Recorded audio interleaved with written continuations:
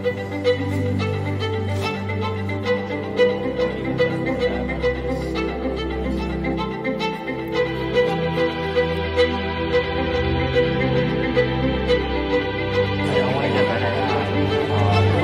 wanted to share with you today some tips and tricks on interviewing. We're really excited for the second year now in a row that we can host students from Overfeld High as well as Independence High. And we wanted to give them skills that they can then prepare for their first careers.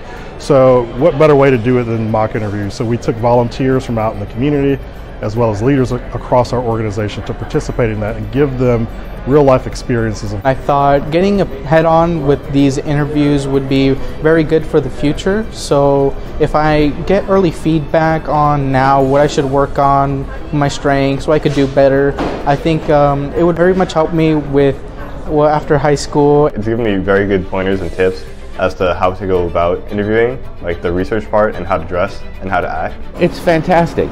It's instead of having one teacher in a room with, say, about 30 students, it's like 30 teachers in the room, and you know the students are getting a lot of one-on-one interaction, and they get a chance to ask questions.